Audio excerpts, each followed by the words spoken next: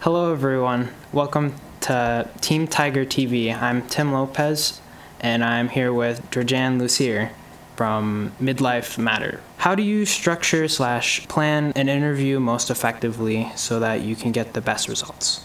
Typically I have a pre-interview with the guest, whether it might be on the phone or it might be in person, you know, having lunch or something, and I draw up a discussion outline and I emphasize it's not a script. But I do try to time out because I know I have a set amount of minutes to work with, typically about 28 minutes. How much time we might spend on each topic, and this is after I've already heard their story, and I try to create the story, and I typically start with what the guest is doing right now, and then go back and ask questions about how they got to that point and decisions they made, but based on whatever their situation is. I do ask some standard questions. At the end, I ask for a favorite quote or saying. Yeah. I typically ask them advice they'd give their younger selves. So I go in and just on my computer and I pull up a previous outline. Mm-hmm. And I just erase the whole top part of it, but I keep the bottom. So I pretty much have been doing it enough now that the format works for me very well, and I just try to make sure I get in the outline the important thing I think that really helped shape the woman's story. You've been doing this for 7 years, right?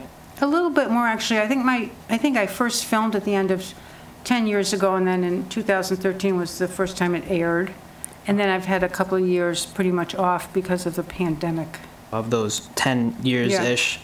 Are there any topics left uncovered that you are still interested in exploring?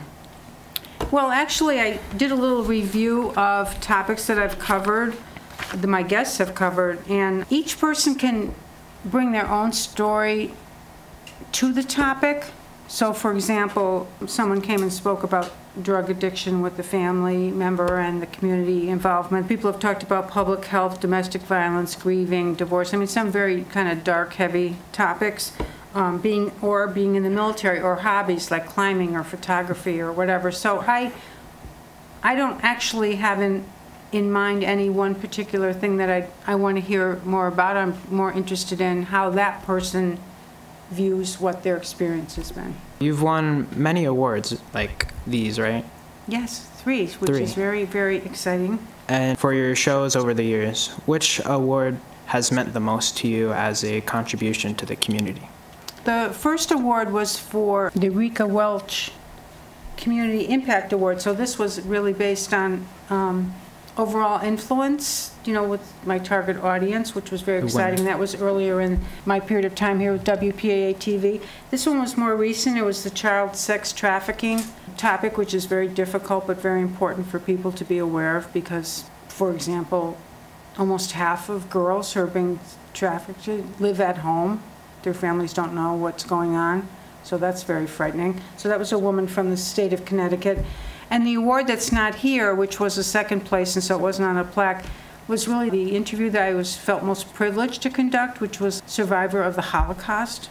Right. So here's this 90-something-year-old woman who very eloquently gives talks, like 7,000 students have heard it or whatever, about her experience of one day living in Czechoslovakia and things are normal, and then without firing a shot, the Nazis moved in and she lost most of her family, and she was in 3 concentration camps, and she really survived because she knew so many languages. They used her as like a work leader with girls that would come, other prisoners that would come from different countries.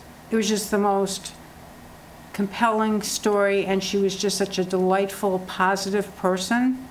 And I think because that's been some time ago now, that probably has the greatest impact on our culture and our community, because younger people, maybe such as yourself, wouldn't know anybody who knew anything about that or hear a lot about it at school or whatever. So right. We have to keep those stories alive.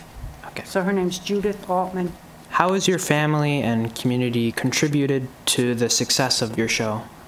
Well, my husband's here tonight, so he's been a great assist with just helping me remember things, and I do really value his opinion on things, so it's nice to have someone who's been with me through the whole time and just not having to do it all solo, so that's great.